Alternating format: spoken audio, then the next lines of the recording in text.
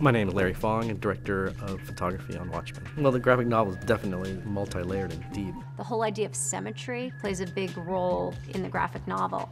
And I think Zach's approach has been a very traditional way of shooting and a traditional way of composition. And the best way to do that was sometimes with a single camera. When I was doing Lost, we had multiple cameras at all times. It does kind of make you shoot in a certain way. When you make a movie, a lot of times, you take a second camera, and if the actors are talking, you stick a second camera in there to try and get a close-up or something like that to make it move along faster. That second camera normally suffers a little bit in its composition design just because it's not the primary focus. But for this movie, it's a one-camera show.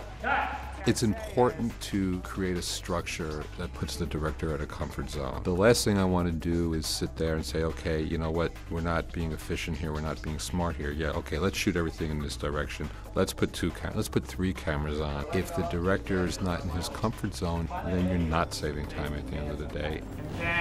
His shots are so designed. Action! So it's hard to kind of get a B camera just somewhere to get another shot if he won't use it. It's great for me because that means I can make each shot look the way I want it to without compromising, which you usually do when you have 2, 3, 4 cameras. The shots are there and they sit and the action plays out, almost like the frame of a comic panel. I think we always knew Watchmen would be this way, more practical. I think even in 300, all the green screen was more about skies and distant background. I think a lot of the visual interest isn't just in sprinkling magic post-production look on it, but just the design of the shots and the sets and of the lighting.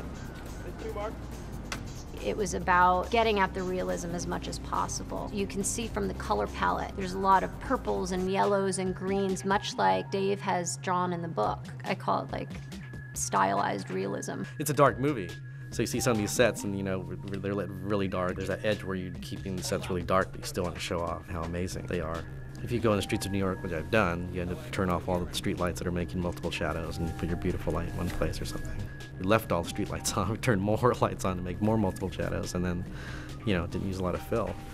So I think that's why it kind of feels real. Watchmen-y.